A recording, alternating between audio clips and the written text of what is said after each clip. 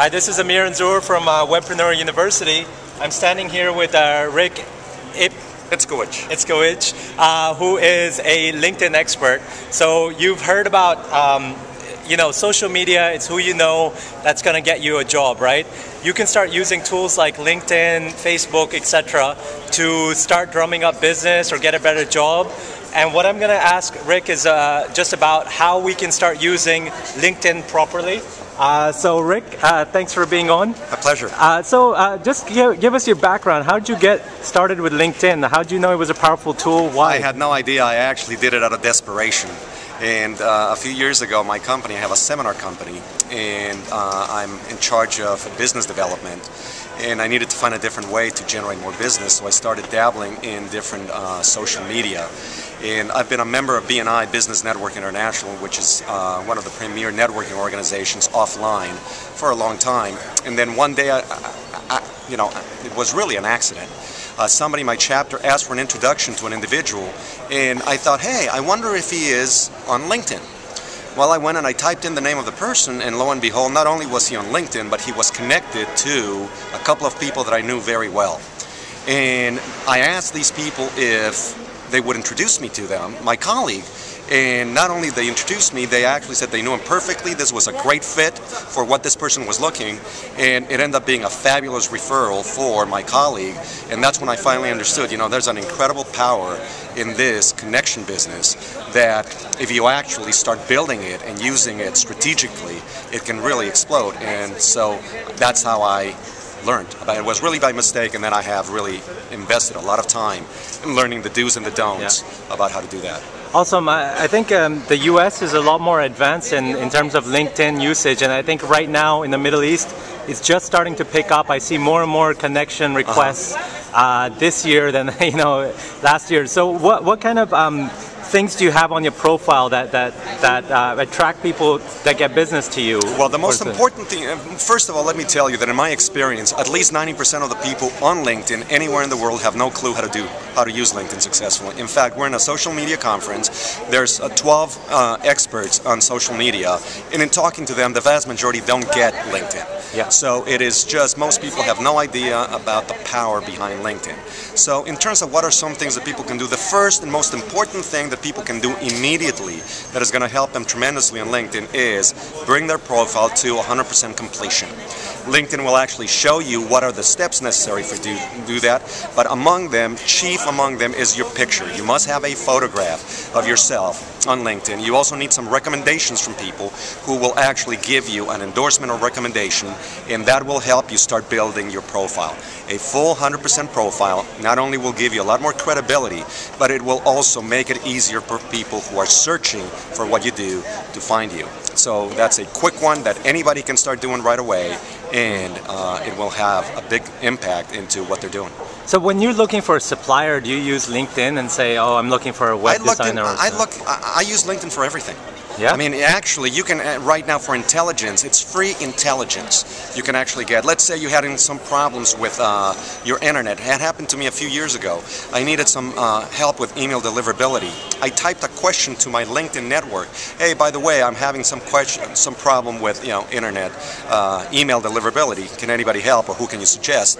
I got so many responses from people, and one of them happened to be a CTO from a Fortune 500 company who actually ended up spending about 8 hours of his time at no cost to me to help me with my problem. Awesome. Yes. So that's yes. a CTO to connect to then. Oh yes. Not only that, we've built a relationship since, and he's doing it for the love of it because he wants to help people, not because he's in there to make money. And that's the other thing about LinkedIn. Out of all the social networks, that's one community where people are genuinely there. I'm not going to say everybody, but a good percentage of the people who are there for the purpose of helping others. So do you personally use LinkedIn more than Facebook? Yes. Yeah. Yes. LinkedIn is my #1 network, and see, but LinkedIn is a very different social network site. It is not a sales channel, and that's why it doesn't appeal to a lot of people, because they don't know how to monetize it without sales. But what it is a relationship channel. And the other thing that LinkedIn is that people don't understand is a search engine. So it's a search engine that allows both to find what it is that you're looking for, but also to be found. So if you understand the principles of building relationships, of of reciprocity, of adding value, then LinkedIn is a goldmine, especially if your business depends on relationships. Awesome. So what you do in the first thing in the morning, you spend a couple of hours on LinkedIn, or not even? No, not even. I tell people that they can actually be successful and start generating results out of LinkedIn if they spend as little as 1 hour a week. Okay. So people can spend 10 minutes a day, 1 hour a week. If you're willing to invest 1 hour a week, you'll get results out of LinkedIn. Needless to say, if you do more, you can do more, but you don't have to spend hours on LinkedIn to be able to do that. Awesome.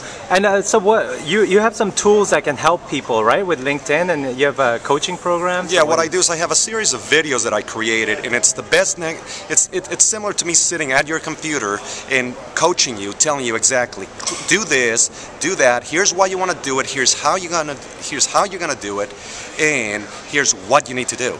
So these videos are short, they're 6 to 10 minutes long, and each one of them actually walks you through the various facets of using LinkedIn. And after you've been able to watch even a few of these, you will know more than 90% of the LinkedIn users. Awesome. And even if someone gets one customer, that's worth so much value to them, right? No, I mean, it is not only that. The other thing that LinkedIn is great is for you to become a resource for your network.